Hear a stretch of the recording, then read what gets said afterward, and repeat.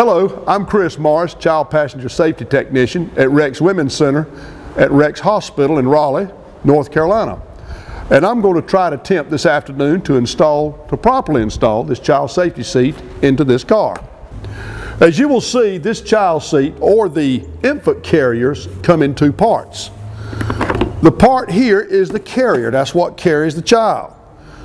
The part here is the base, that's actually what fits in your car. I'm going to walk over here and we're going to try to attempt to install it on the right passenger side. You really need to let this front seat up for the mere sign of you just getting in here and having a good place to work. So right now, I'm going to let this front seat out of the way.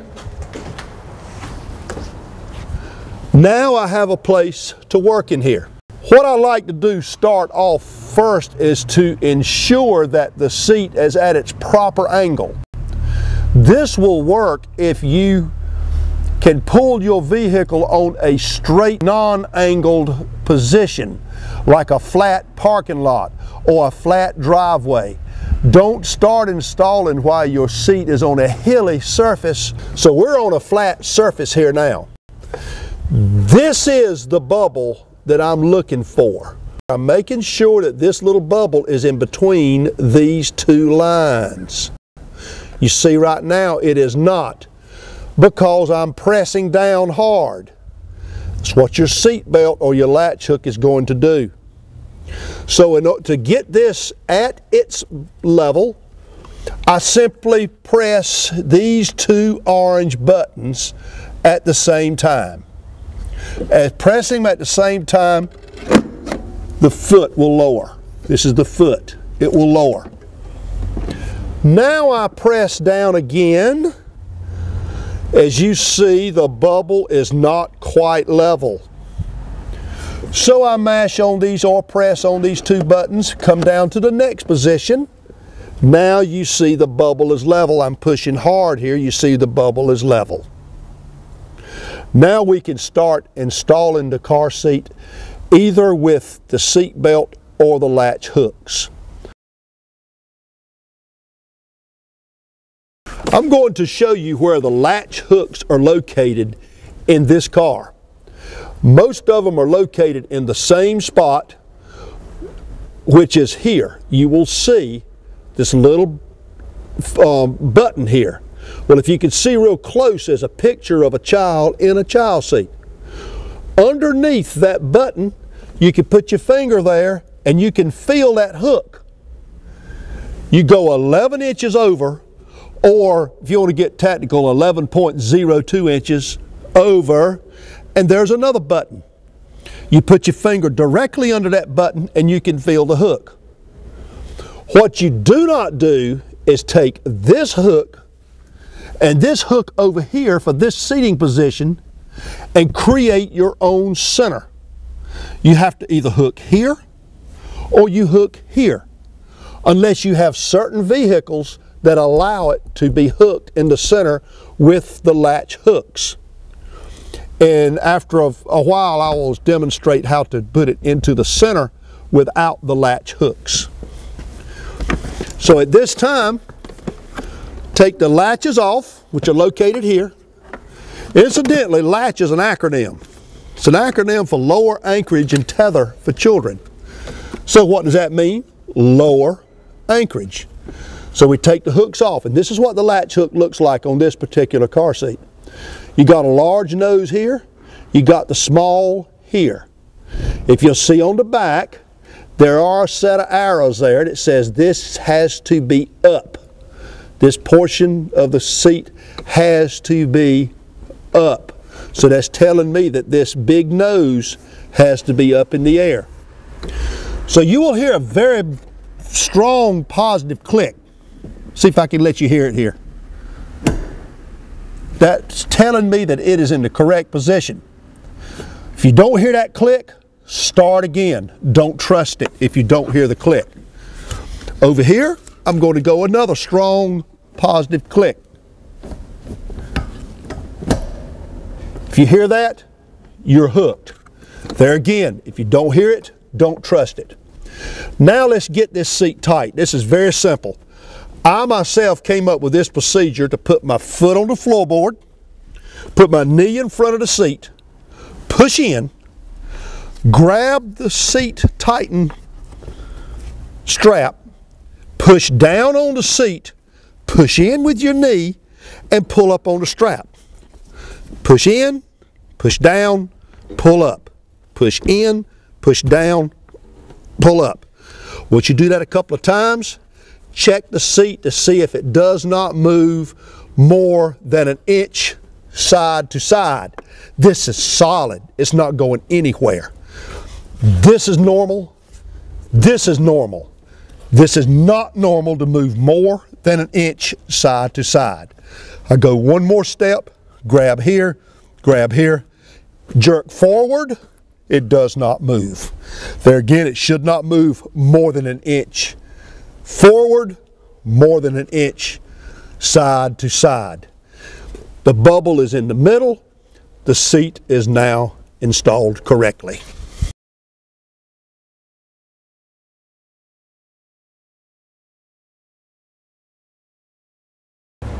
This is the carrier part of the seat that of the base I just installed. If you will see, the carrier has a carrying handle, and you see here that it normally rocks. All car seats rock. Well, we don't want this thing to fly back and sit in this position, so that's what the carrying handle does. It is a rocker stopper and keeps the child from rocking backwards. This is exactly what this is. This is a carrying handle and a rocker stopper. Please don't use this as a toy hanger. This is how you get the seat out of the base. Right there, just like that. You just go back and forth, you will get the seat out of the base. Now I'm going to place this into the base and show you the correct way to do that. When placing this seat into your base, it's really not hard to do. I see most parents, they'll put the seat down and they try to overpower it. They do this and try to overpower it and try to get it in there. If you just simply come up to the base, let it find its way, it clicks right in. Grab back here, and that's how it comes out. Goes in, comes out. Just that simple. You don't have to do all of this and overpower it. Once you place it in for travel, the child's in here, seat's in here, this carrying handle needs to come back in this position. Some car seats don't matter. This particular seat does matter. So the carrying handle needs to be back in the back position. Please don't hang toys from this. Now I'm going to install this seat in the correct way in the center position of this vehicle. Now I am now in a Toyota.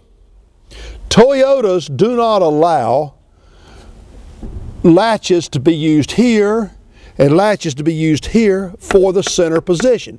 Now you have to read your owner's manual of your car and see if it is allowed for you to use your center latch hooks. I happen to know Toyota does not allow it. So I'm going to come here and install this seat with the seat belt to show the correct way. Notice I put the belt through here, right through there where it's coming from. I put the belt through and I pin down the latch hook that we're not using. I pin it down so it doesn't get in the way. I'll come across here on the other side and I'll pin it down over here. Then I come over here and I hook the belt to the center position. The center position belt. Toyota happens to have center written on the belt, which is very, very, you might say, convenient. Now to keep this from getting in the way, which is your pull strap, curl this up and put it right in this little home right there. Now watch this very carefully. I'm going to pull down and pull up on the belt. I'm going to hold what I did. I'm not letting anything go. I'm going to push down again and pull up on the belt. I'm going to hold to everything. I'm not letting anything go. I'm going to pull up on the belt till it's relatively tight. Then I'm going to lay the belt down, hold it like this. Listen very carefully. I'm holding that tight. I'm putting my hand down here, the palm of my hand. I'm holding it where it is, and see, it's not going anywhere. Then if you'll see, there is an orange slit within the seat. See where the belt's going in? That is your lock off. The belt goes right inside that orange slit. It goes all the way up into the seat. That keeps the seat from slipping. At this point, the seat now is installed correctly in the center position with the seat belt. If you'll notice, this vehicle, this Toyota, has a fold-down armrest. The seat installed correctly against the armrest is preventing the armrest from coming forward. It don't go forward far, so it's preventing it from coming forward. If you had a seat that's very low down to the seat, that has what we call a low seatbelt path. This is the seatbelt path, and it's very low down to the car, which would prevent this fold-down armrest from slamming forward. And the fold-down armrest weighs a whole lot. Is pretty heavy. It's got cup holders in it, those kind of things. You might consider discussing where to place this seat in the center in front of the fold-down armrest. I normally leave that up to the parents. The best practice is the center position. We like to see the center position. Best practice is center position, but there are times to where the center position is just not present. And this just might be one of them. But as long as it's like this, you're perfectly safe. Your child's installed correctly in this child seat.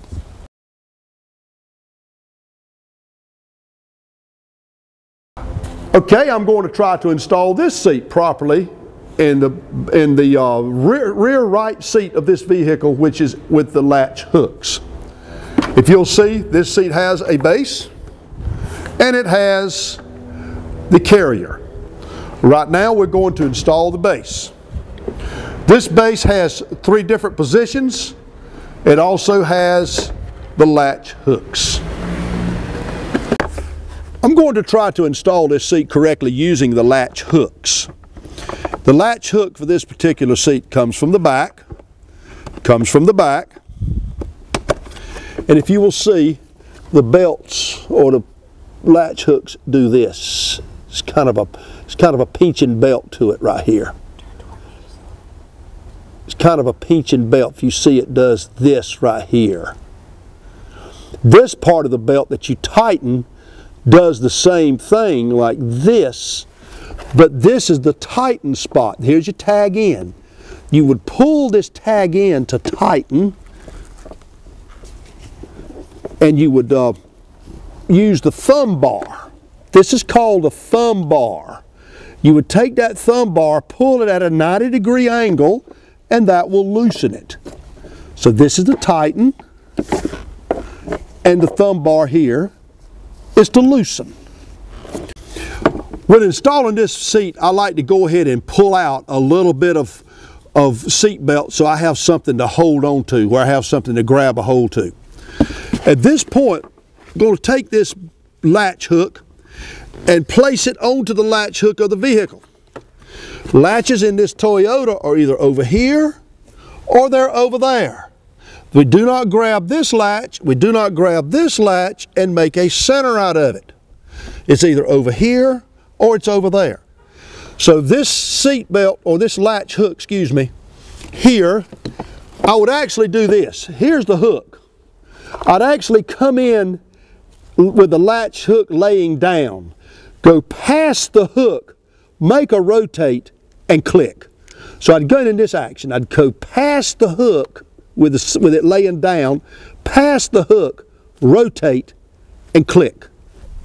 Notice I'm laying the latch hook down. I'm laying it down like this. I'm not laying it up like that. Laying it down, come to the hook, find the hook, go past it, turn it, click. The belts are now nice and pretty and they're not turned. Okay, come over here and do the same thing with this side. Go lay the belt down, Go past the hook, turn it, click. If you'll notice, the latch hook for this seat brought it to the driver's side or to the outside door of the car seat. So instead of pulling like from my stomach, from pulling this way, it's a whole lot easier to pull this way. So that's why I've changed locations to pull the seat tight. So I'll grab the belt, the tag end of the belt, I'll pull it up underneath here. I'll take the tag end of the belt and I'll go underneath and grab it. You don't want to go on the outside or you'll put up, you could twist the belt inside the buckle. So you take the belt, go underneath, pull it from this direction, grab the tag end, lay your arm across it, lay your other hand here, and just kind of pull and shake it. Pull and shake it. Just kind of pull on it till you get all the slack out. Just keep pulling, shaking, pulling, shaking. And then if you'll see, this part of the belt has to go under this flap. And it's good to go ahead and place it there before you get it very tight. Because once you get the belts tight, it's hard to put that flap, put it underneath the flap. So notice I'm putting everything underneath this flap. That's the way this particular brand of seat wants this placed in here. Okay, once I've got all the slack out, once I've got the belt underneath the flap, I then come in here, foot on the floorboard, knee up against it, push down, pull up. If you'll see, this forces you on top of the seat, which really makes you have the power to push down and pull up. Push in, push down, pull up. And there the seat is now installed properly. If you have problems with angles here of the seat not doing its correct angle, this seat does allow you to place a small towel or a pool noodle or something of that nature underneath here to get this up to obtain your level, your proper level. If you'll notice, we're now putting the seat into the base. However, still, do not overpower it. Don't try to do this. Don't try to do that because it is not going to fit. Just line it up with the base, let it drop, and it drops right into the base. This particular seat does not care where this handle goes. It can go anywhere you want to put it. However, I do personally like it in the first clicked position. A lot of people do not know what this is for.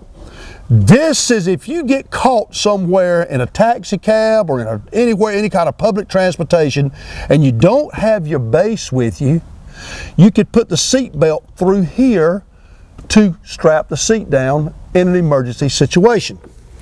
And what I mean by that is, you just simply take the belt across, and click it down looking like this. You do not do it this way with the base. You only do it this way without the base if you get caught somewhere with your carrier only. Then this is a way you can strap it down. See, the seat's now installed correctly. This is how you know that the seat's level and correct. All blue showing here. There's no orange showing at all. Now we're looking straight on to it here. All blue showing.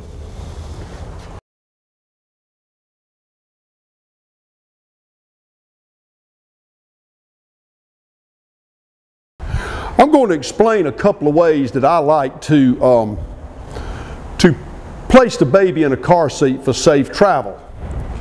Here I have my doll, I have 2 blankets, and I have the car seat. Notice I have the car seat set down in the rocker stopper side so it doesn't rock backwards. I would suggest when you're putting your child into this child seat for travel, do this inside your house. Do it on a table, somewhere where you can stand up, somewhere where you don't bend over and lose your composure trying to get the child in. So we just, for the sake of purposes, we're standing in the house over a kitchen table. I will take the seats. I'll take the seat here and I'll let all the belt out. Once I let all the belt out, I'll place the child into the car seat. I'm going to place the shoulders underneath the belt, making sure that the belt is over the shoulders and cupping the child's body. I mean the belt cupping over the child's body. The belt point down here should be at or below the shoulder level. Come back over here, do the same thing, and cup the shoulder with the belts. Please do not put those belts above the shoulder level. This is called a retainer clip. Place the retainer clip on. That should be armpit level. Then I place the belt over the child's body. This belt here should be over the knees, should not be under the knees. This part of the belt here should be over the knees onto the waist. The belt should not be down here. Once I've done that, I take the belt and I just simply pull it to a snug position. And there it is. Junior is now ready to go. Now, what's snug and what's tight? Snug is what we like to see. So what I like to do is put my finger on the child's shoulder point, not down here, on the shoulder point, and pull the belt to where it's snug onto my finger. The same thing over here. Put on the shoulder point, put my finger underneath the shoulder point there and pull till the belt is snug on my finger. You will not get it tight here. That will not happen. If it's too tight here, it's too tight everywhere. If we have a little movement in this area, you are allowed to put a small washcloth or small little something of that nature right there to get it a little tighter around the crotch area. However, it is not made to be so tight on the body here, only here on the shoulder, which at that point pushes the baby's body down into the seat. Notice in this child seat here, and most every infant carrier with small children, you'll see a small space in here. You'll see a space in here. Well, there are things that come with this seat that I really can't argue about. If this comes with a seat, it's safe to use with a seat. But when you get other objects in there that are too thick, too big, thick clothes, thick snowsuits, those kind of things interfere with this belt. But to keep this child's head from moving left, moving right, doing this, doing that, or putting too much thickness behind the head, which causes him to do this, which that's a no-no, causes him to do this, I simply wrap me a towel. Here's one right here, and notice it's long width. I place it right beside the child's body. Now, how I roll that towel is I just take it long ways, fold it in half, roll it right down, and you can bring a towel of your choice. You can bring any color little towel you want. It don't have to be these. You can bring your own. Come in here, lay it side beside the child's body, come down. Now the child is secured within the seat so his body doesn't roll left and right. I hope you enjoyed my little presentation here. If you have any questions about any of this child seat selections or any child seat installations, you can check buckleup.org and they'll give you all the answers you want to know. You can also check with your local fire department, local police department, or any one of your local agencies that have a certified technician that can certainly help you with the installation of your child seats. Or you could also call me directly. My telephone number is 919-784-1802, and I do have voicemail on that particular phone. I'm at Rex Hospital on Mondays, Wednesdays, Thursdays, and Fridays from 8:30 to 12:30. Thank you.